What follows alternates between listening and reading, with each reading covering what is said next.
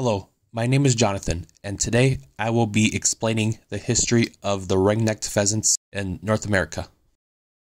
The pheasant as we know today for hunting is so commonplace in North America that some people may not have realized this colorful grouse bird has only existed on the continent since the late 19th century.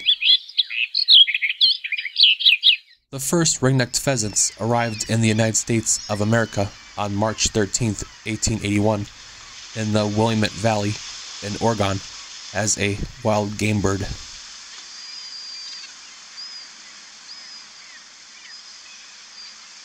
The ring-necked pheasants were originally native to Asia. This species of bird was first introduced to the state of Oregon when United States General Owen Denny for Shanghai, China at the time. Owen Denny shipped 60 pheasants on a boat from Shanghai to the Willamette Valley.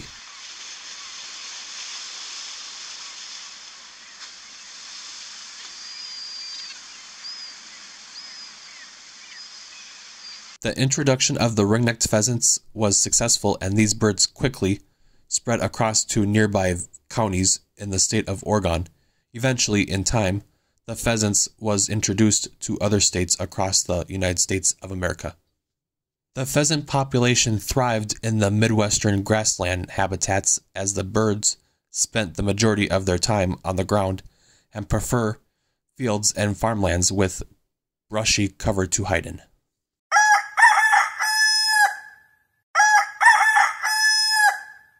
And another good place to find pheasants is in a cornfield, because pheasants really love corn, and corn is one of the pheasants' favorite food to eat.